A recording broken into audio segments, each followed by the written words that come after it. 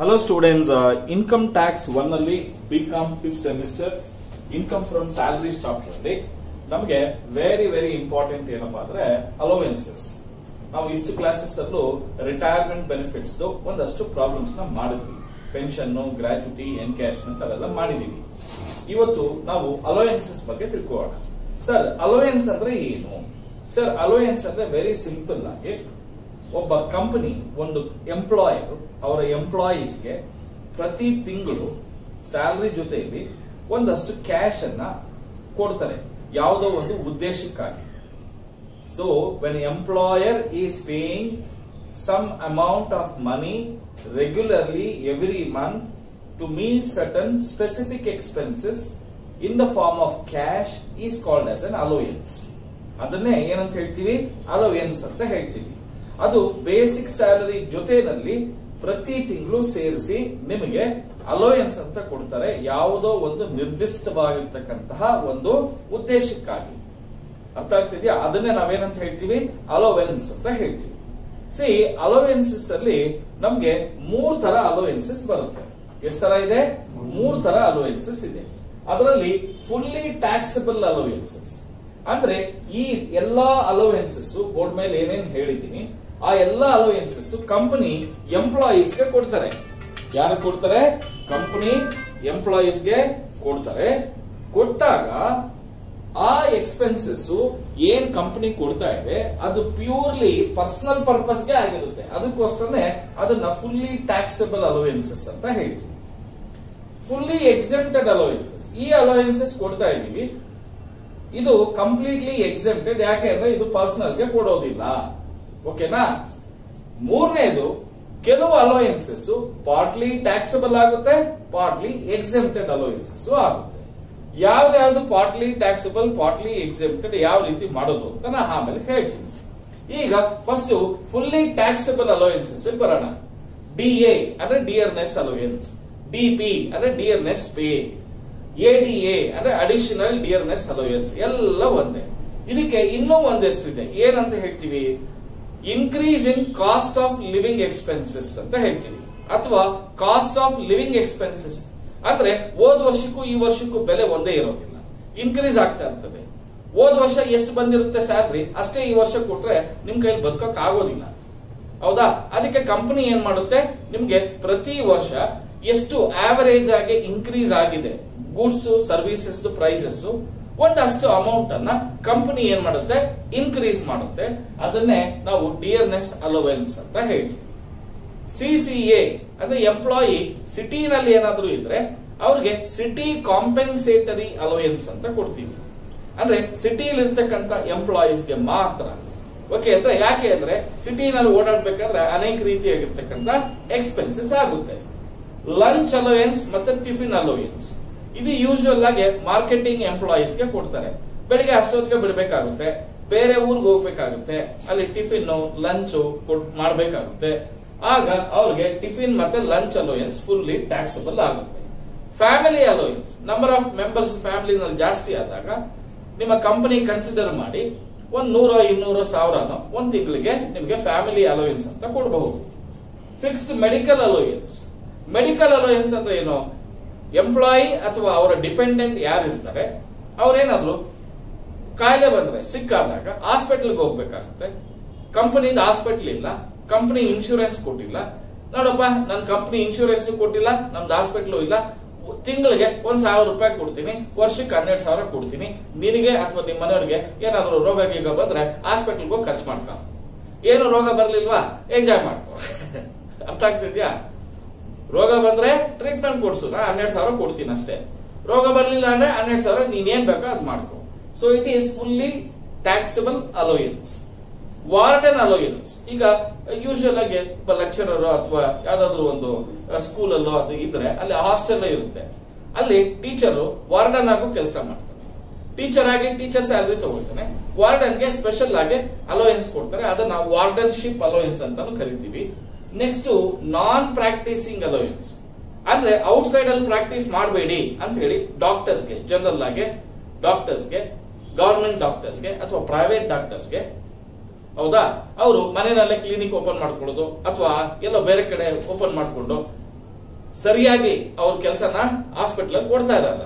ಅವ್ರಿಗೆ ಏನ್ ಮಾಡ್ತಾರೆ, ನೋಡಪ್ಪ ತಿಂಗಳಿಗೆ 5,000 ಕೊಡ್ತೀನಿ, ನಮ್ಮ ಹಾಸ್ಪಿಟಲ್ ಎಲ್ಲ ಫುಲ್ ಸರ್ವಿಸ್ ಕೊಡು ಅಂತ ಹೇಳ್ತೀವಿ.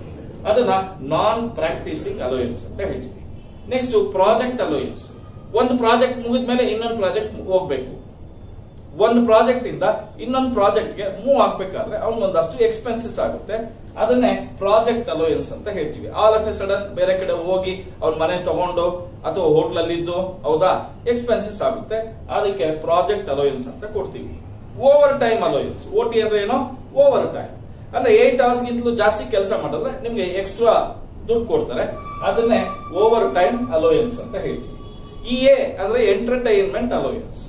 ನೋಡಿ, ಎಂಟರ್ಟೈನ್ಮೆಂಟ್ ಅಲೋಯನ್ಸ್ ಪ್ರೈವೇಟ್ ಕಂಪನಿ ಆಗ್ಲಿ ಅಥವಾ ಗವರ್ಮೆಂಟ್ ಕಂಪನಿ ಆಗ್ಲಿ ಎಂಪ್ಲಾಯಿ ಇದ್ರೆ ಎಂಟರ್ಟೈನ್ಮೆಂಟ್ ಅಲೋಯನ್ಸ್ ಫುಲ್ಲಿ ಟ್ಯಾಕ್ಸಬಲ್ ಆಗುತ್ತೆ. ಏನಾಗುತ್ತೆ? ಫುಲ್ಲಿ ಟ್ಯಾಕ್ಸಬಲ್ ಆಗುತ್ತೆ. Next servant allowance. ಮನೆಗೆ ಸರ್ವೆಂಟ್ ಬೇಕು ಅಥವಾ ಕೆಲಸದಲ್ಲೇ ಸರ್ವೆಂಟ್ ಬೇಕು. ಕಂಪನಿ ಹೇಳುತ್ತೆ, ನೋಡಪ್ಪ ನಿನ್ಗೆ ಎಂತ ಸರ್ವೆಂಟ್ ಬೇಕೋ ನೀನೇ ಅಪಾಯಿಂಟ್ಮೆಂಟ್ ಮಾಡ್ಕೋ, ನಾನು ತಿಂಗಳಿಗೆ 1,000 ರೂಪಾಯಿ ಕೊಡ್ತೀನಿ ಅಂತ ಹೇಳ್ತೀನಿ. ನೀನು ಸರ್ವೆಂಟ್ ಅಪಾಯಿಂಟ್ ಆದ್ರೂ ಮಾಡ್ಕೋಬಹುದು ಅಥವಾ ಅವನ ಕೆಲಸ ನೀನೇ ಮಾಡ್ಕೊಂಡು ಆ ದುಡ್ಡಾದ್ರೂ ತಗೋಬಹುದು. ಒಟ್ನಲ್ಲಿ ನೀನ್ ಏನ್ ಕೊಡ್ತಾ ಇದ್ರೆ ಸರ್ವೆಂಟ್ ಅಲೋಯನ್ಸ್ ಕೊಡ್ತಾ ಇದ್ರೆ ಇಷ್ಟು ಕೂಡ ಫುಲ್ಲಿ ಟ್ಯಾಕ್ಸಬಲ್ ಅಲೋಯನ್ಸಸ್ ಆಗುತ್ತೆ. ಅರ್ಥ ಆಯ್ತಾ? ಸೊ ಇಷ್ಟು ಅಮೌಂಟ್ ಕಂಪನಿ ಎಂಪ್ಲಾಯಿ ಕೊಟ್ರೆ ಅವ್ರು ಎಷ್ಟು ಅಮೌಂಟ್ ರಿಸೀವ್ ಮಾಡಿದಾನೆ ಕಂಪನಿಯಿಂದ ಅದ್ರ ಮೇಲೆ ಟ್ಯಾಕ್ಸ್ ಕಟ್ಟಬೇಕಾಗುತ್ತೆ. Next fully exempted allowance. ₹1 tax ಹಾಕಲ್ಲ ಈ ಅಲೋಯನ್ಸಸ್. ಯಾವ್ದದು ಅಂದ್ರೆ foreign allowance to government employees. Government employee ಇಂಡಿಯಾದಿಂದ ಸಿರಿಯಾಗೋ ಅಥವಾ ಯಾವ್ದು ಮೊನ್ನೆ ಭೂಕಂಪ ಆಯ್ತಲ್ವಾ, ಯಾವ್ದು ಟರ್ಕಿನಲ್ಲಿ ಅಲ್ಲಿ ಭೂಕಂಪ ಆಗಿದೆ, ಹೋಗ್ರಪ್ಪ ಇಲ್ಲಿಂದ ಹೋಗಿ ಅಲ್ಲಿ 1 ತಿಂಗಳು ಕೆಲಸ ಮಾಡ್ಬಿಟ್ಟು ಬನ್ನಿ ಅಂತ ಹೇಳ್ತೀವಿ. ಅಲ್ಲಿ ಇಲ್ಲಿ ಸ್ಯಾಲರಿ ಕೊಡ್ತೀವಿ, ಬಟ್ ಅಲ್ಲಿ ಹೋಗಿ ಅವ್ರು ಸರ್ವೈವ್ ಆಗ್ಬೇಕು ಅಂದ್ರೆ ಅವ್ರಿಗೆ ಖಾನ ಪೀನ ಊಟ, ಹೌದಾ, ವಸತಿ ಎಲ್ಲ ಬೇಕು. ಅದಕ್ಕೆ ಅಲೋಯನ್ಸ್ ಅಂತ ಕೊಡ್ತಾರೆ. ಅದನ್ನ ನಾವು ಫುಲ್ಲಿ ಎಕ್ಸೆಂಪ್ಟೆಡ್ ಅಂತ ಹೇಳ್ತೀವಿ. ಅಥವಾ ನಮ್ ದೇಶದ ರಾಯಭಾರಿ ಬೇರೆ ದೇಶದಲ್ಲಿ ಕೆಲಸ ಮಾಡ್ತಾ ಇರ್ತಾನೆ, ಅವ್ನಿಗೆ ಇಲ್ಲಿ ₹1,00,000 ಸ್ಯಾಲರಿ ಕೊಡ್ತೀವಿ. ಅವ್ನು US ಅಲ್ಲಿ ಹೋಗಿ ಅಮೆರಿಕಾನಲ್ಲಿ ಹೋಗಿ ₹1,00,000 3 ಹೊತ್ತು ಊಟ ಮಾಡಕ್ಕಾಗಲ್ಲ ನೆಟ್ಗೆ, ಹೌದಾ. ಅದಕ್ಕೆ ಅವ್ನಿಗೆ ಹೌಸ್ ರೆಂಟ್ ಅಲೋಯನ್ಸ್ ಕೊಡ್ತೀವಿ, ಟ್ರಾನ್ಸ್ಪೋರ್ಟ್ ಅಲೋಯನ್ಸ್, ಫುಡ್ ಅಲೋಯನ್ಸ್, ಆಳು ಮೂಳು ಅಂತ ಏನೇನೋ ಅಲೋಯನ್ಸ್ ಕೊಡ್ತೀವಿ. ಅವೆಲ್ಲ ಕೂಡ ಎಕ್ಸೆಂಪ್ಟೆಡ್ ಆಗುತ್ತೆ. ಆದ್ರೆ ಇಂಡಿಯಾನಲ್ಲಿ ತಗೊಳ್ಳೋ ಸ್ಯಾಲರಿನೇ ನಾವು ಟ್ಯಾಕ್ಸ್ ಮಾಡ್ತೀವಿ, ಬಟ್ ಅಲ್ಲಿ ಕೊಡ್ತಕ್ಕಂಥ ಅಲೋಯನ್ಸಸ್ ಎಲ್ಲ ಎಕ್ಸೆಂಪ್ಷನ್ ಮಾಡ್ತೀವಿ. Allowances from UNO, United nation organisation ಅಂತ ಇದೆ. ಆ ಆರ್ಗನೈಸೇಷನ್ ಪ್ರಪಂಚದ ಶಾಂತಿಗಾಗಿ ಬಯಸುತ್ತೆ, ಹೌದಾ. ಸೊ ಯಾರಾದ್ರೂ ಒಬ್ಬ ಎಂಪ್ಲಾಯಿ ಇದ್ರೆ, ಅವನು ಮೆಂಬರ್ ಆಗಿದ್ರೆ UNO ನಲ್ಲಿ, ಆ UNO ಇಂದ ಏನಾದ್ರೂ ಅಲೋಯನ್ಸಸ್ ಬರ್ತಾ ಇದ್ರೆ ಅದು ಕೂಡ ಫುಲ್ಲಿ ಎಕ್ಸೆಂಪ್ಟೆಡ್ ಆಗುತ್ತೆ. ಅಲೋಯನ್ಸಸ್ ಸುಪ್ರೀಂ ಕೋರ್ಟ್ ಮತ್ತೆ ಹೈಕೋರ್ಟ್ ಜಡ್ಜಸ್ಗೆ ಏನಾದ್ರೂ ಅಲೋಯನ್ಸಸ್ ಕೊಟ್ರೆ ಅದು ಕೂಡ ಫುಲ್ಲಿ ಎಕ್ಸೆಂಪ್ಟೆಡ್ ಆಗುತ್ತೆ. ಇಷ್ಟು ಬರೀ 3 ಎಕ್ಸೆಂಪ್ಟೆಡ್ ಆಗಿರುತ್ತೆ. ಇನ್ನು ಬೇಕಾದ್ರೆ ಬರೀಬಹುದು, ಏನು ಯೂನಿಫಾರ್ಮ್ ಅಲೋಯನ್ಸ್ ಅಂತ ಬೇಕಾದ್ರೆ ಬರೀಬಹುದು, ಕನ್ವೇಯನ್ಸ್ ಅಲೋಯನ್ಸ್ ಅಂತ ಬೇಕಾದ್ರೂ ಬರೀಬಹುದು. ಆದ್ರೆ ಆ ಯೂನಿಫಾರ್ಮ್ ಗೆ ಕೊಟ್ಟಿರೋ ದುಡ್ಡು ಫುಲ್ ಯೂನಿಫಾರ್ಮ್ ಗೆ ಬಳಸಿದ್ರೆ ಎಕ್ಸೆಂಪ್ಟ್ ಆಗುತ್ತೆ. ಕನ್ವೇಯನ್ಸ್ ಅಲೋಯನ್ಸ್ ಅಂತ ಹೇಳ್ತೀವಿ. ಈಗ ಅಭಿಷೇಕ್ಗೆ ಹೋಗಪ್ಪ ಬೆಂಗಳೂರಲ್ಲಿ 20 ಬ್ರಾಂಚ್ ಐತೆ, 20 ಬ್ರಾಂಚ್ ನೋಡ್ಕೊಂಡ್ ಬರ್ಬೇಕು, ನಿನ್ಗೆ ತಿಂಗಳಿಗೆ 5,000 ಕೊಡ್ತೀನಿ ಅಂತ ಹೇಳ್ತೀನಿ. ಅವನು 5,000ದಲ್ಲಿ 4,000 ಯೂಸ್ ಮಾಡಿ 1,000 ಉಳಿಸ್ಕೊಂಡ ಅಂತ ಇಟ್ಕೊಳ್ಳಿ, ಆಗ ₹1,000 ಟ್ಯಾಕ್ಸಬಲ್ ಆಗುತ್ತೆ. ಈ ₹4,000 ಎಕ್ಸೆಂಪ್ಟ್ ಆಗುತ್ತೆ. ಸಪೋಸ್ 5,000 ಫುಲ್ ಸ್ಪೆಂಡ್ ಮಾಡಿದ್ದ ಅಂತ ಇಟ್ಕೊಳ್ಳಿ, ಫುಲ್ಲಿ ಎಕ್ಸೆಂಪ್ಟೆಡ್ ಆಗುತ್ತೆ. ಅರ್ಥ ಆಗ್ತಿದ್ಯಾ? ನೆಕ್ಸ್ಟ್ ವೆರಿ ವೆರಿ ಇಂಪಾರ್ಟೆಂಟ್ ಅಂದ್ರೆ ಇದೆ ನಮ್ಗೆ ಪಾರ್ಟ್ಲಿ ಟ್ಯಾಕ್ಸಬಲ್, ಪಾರ್ಟ್ಲಿ ಎಕ್ಸೆಂಪ್ಟೆಡ್, ಹಾಗೆ ಫುಲ್ಲಿ ಟ್ಯಾಕ್ಸಬಲ್ ಅಲೋಯನ್ಸಸ್. ಈ ಎರಡೂ ಕೂಡ ವೆರಿ ವೆರಿ ಇಂಪಾರ್ಟೆಂಟ್. ಓಕೆನಾ? ಯಾವ್ದು? Children's education allowance. ನೋಡಿ, ಚಿಲ್ಡ್ರನ್ಸ್ ಎಜುಕೇಶನ್ ಅಲೋಯನ್ಸ್ ಕಂಪನಿ ಅವರ ಎಂಪ್ಲಾಯೀಸ್ ಮಕ್ಕಳಿದ್ರೆ, ಓಕೆನಾ, ಆ ಮಕ್ಕಳಿಗೋಸ್ಕರ ಏನ್ ಮಾಡ್ತಾರೆ, ಎಜುಕೇಶನ್ಗೆ ಅಂತ ಒಂದು ₹100, ₹200, ₹500, ₹1,000 ಒಂದು ಮಗುಗೆ ಇಷ್ಟು ಅಂತ ಹೇಳಿ ಎಷ್ಟು ಮಕ್ಕಳಿದ್ರೆ ಅಷ್ಟು ಕೊಡ್ತಾರೆ. ಓಕೆನಾ? ಈಗ ಫಾರ್ ಎಕ್ಸಾಂಪಲ್ ಅಭಿಷೇಕ್ಗೆ 2 ಮಕ್ಕಳಿದ್ದಾರೆ, ಒಂದ್ ಮಗುಗೆ ₹500 ಪ್ರಕಾರ ₹1,000 ಕೊಡ್ತೀನಪ್ಪ ಒಂದ್ ತಿಂಗಳಿಗೆ ಅಂತ ಹೇಳ್ತೀನಿ. 12 ತಿಂಗಳಿಗೆ ಎಷ್ಟು ಬರುತ್ತಪ್ಪ ನಿಂಗೆ? 12,000 ಬರುತ್ತೆ, ಹೌದಾ. ಅದನ್ನ ನಾವು ಫುಲ್ಲಿ ಟ್ಯಾಕ್ಸ್ ಮಾಡೋದಕ್ಕೆ ಆಗೋದಿಲ್ಲ. ಯಾಕೆ ಅಂದ್ರೆ IT ಏನ್ ಹೇಳುತ್ತೆ, ಇನ್ಕಮ್ ಟ್ಯಾಕ್ಸ್ ಏನ್ ಹೇಳುತ್ತೆ ಅಂದ್ರೆ, ನಿಮಗೆ ₹100 per month for a maximum of 2 children, ₹100 per month per child for a maximum of 2 children for 12 months, that is 2,400 is exempted ಅಂತ ಹೇಳುತ್ತೆ. ಸಪೋಸ್ ಅಭಿಷೇಕ್ ಅವರ ಕಂಪನಿ 500 ರೂಪಾಯಿ ಕೊಟ್ಟರು ಅಂತ ಇಟ್ಕೊಳ್ಳಿ. ಇಬ್ಬರು ಮಕ್ಕಳಿದ್ದಾರೆ ಅಂತ ಇಟ್ಕೊಳ್ಳಿ. 12 ತಿಂಗಳಿಗೆ ಎಷ್ಟಾಯ್ತು? 12,000 ಆಯ್ತು. ಕರೆಕ್ಟಾ? ಆದ್ರೆ ಎಕ್ಸೆಂಪ್ಷನ್ ಎಷ್ಟಿದೆ? ಇಬ್ಬರು ಮಕ್ಕಳಿಗೆ 100 ರೂಪಾಯಿ ಪ್ರಕಾರ 2,400 ರೂಪಾಯಿ ಆಗುತ್ತೆ. ಅಲ್ಲಿಗೆ 12,000ದಲ್ಲಿ 2,400 ರೂಪಾಯಿ ಎಕ್ಸೆಂಪ್ಟ್ ಮಾಡ್ತೀವಿ. ಉಳಿದಿದ್ದ 9,600 ರುಪೀಸ್ ನ ಟ್ಯಾಕ್ಸ್ ಮಾಡಿ. ಅರ್ಥ ಆಯ್ತಾ? ಸಪೋಸ್ ಅಭಿಷೇಕ್ಗೆ ಇರೋದೇ ಒಂದ್ ಮಗು ಅಂತ ಅನ್ಕೊಳ್ಳಿ. ಇರೋದೇ ಒಂದ್ ಮಗು. ಆಗ ಒಂದ್ ಮಗುಗೆ 500 ರೂಪಾಯಿ ಕಂಪ್ನಿ ಕೊಡ್ತಾ ಇದೆ. ಒಂದ್ ಮಗುಗೆ 12 ತಿಂಗಳಿಗೆ ಎಷ್ಟಾಯ್ತು? 6,000 ಆಯ್ತು.